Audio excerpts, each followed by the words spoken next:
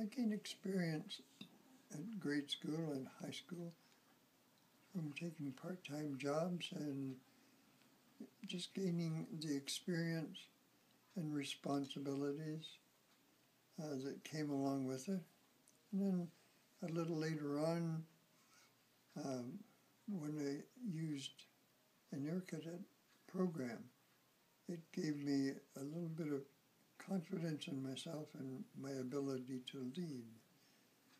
And at a summer camp while I was at Air Cadet, I had an opportunity to fly as a passenger in a single-engine Harvard aircraft. And that gave me a desire to want to become a pilot and fly, and that's what I did.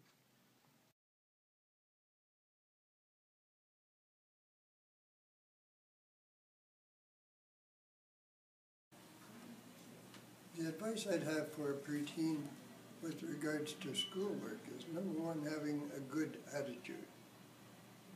You've got to be accountable for what you're doing. And today, there are so few permanent jobs. There's so much growth and change in electronics and research and other things that the chances of retaining a permanent job are very slim. So you've got to be willing and ready to adapt to something new.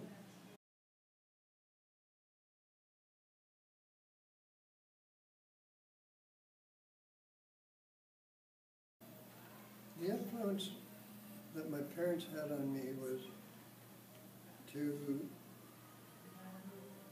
show me manners. Tell us when we're doing right and wrong.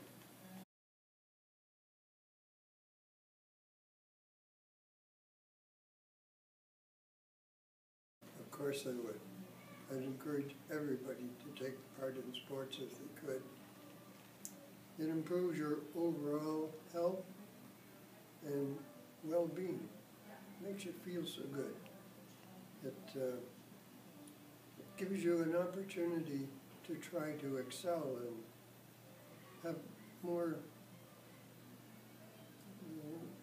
greater achievements, to go to greater things, go to greater lengths.